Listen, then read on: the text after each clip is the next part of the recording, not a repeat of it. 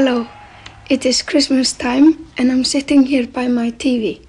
I've been watching it very much lately because I'm on a holiday and I've been seeing all those programs about all sorts of things, about Icelandics being very happy about Christmas, very gay and also very serious and spiritual, and also seeing Icelandic comic people making jokes, which they are very good at.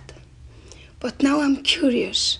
I've switched the TV off, and now I want to see how it operates, how it can put me into all those weird situations.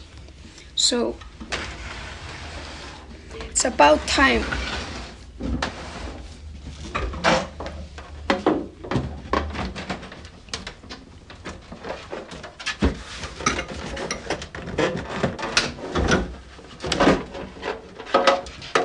See.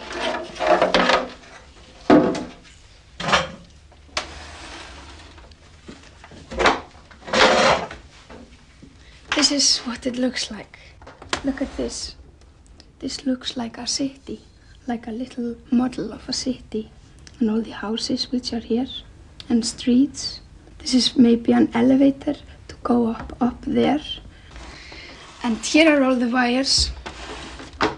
These wires. They really take care of all the electrons when they come through here. They take care of that. They are powerful enough to get all the way through here. I read that in a Danish book this morning. And this beautiful television has put me, like I said before, in all sorts of situations. I remember being very scared to it because an Icelandic poet told me that not like in cinemas where the thing that throws the picture from it just sends lights on the screen. But this is different.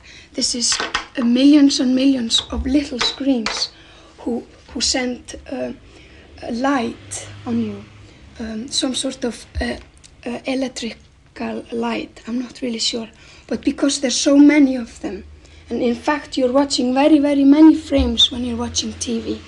Your head is very busy all the time to calculate and put it all together into one picture. And then, because you're so busy doing that, you don't watch very carefully what the program that you're watching is really about. So you become hypnotized. So all that's on TV, it just goes directly into your brain and you stop judging if it's right or not. So you just swallow and swallow. This is what an Icelandic poet told me once. And I became so scared to television that I always got headaches when I watched it. But then later on, when I got my Danish book on television, I stopped being afraid because I read the truth. And that's the scientific truth, which is much better. You shouldn't let poets lie to you.